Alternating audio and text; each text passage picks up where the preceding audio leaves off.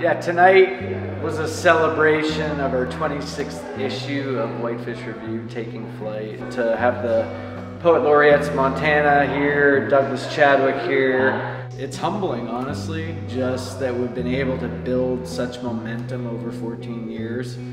The winding cord of highways, unkempt gravel roads, and the trails of animals.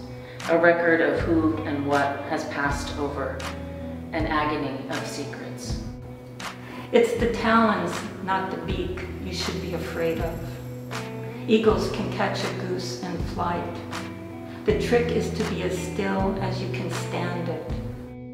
Everything in the natural system is connected. This isn't a platitude. It is the principle that explains how a mineral orb wheeling through the vacuum of space became wrapped in creatures.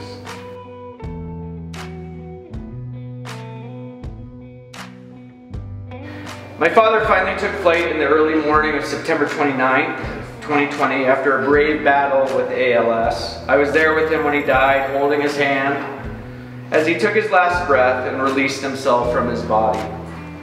Out of every nightmare, there's a potential fairy tale. Welcome to the world of Malice and Wonderland.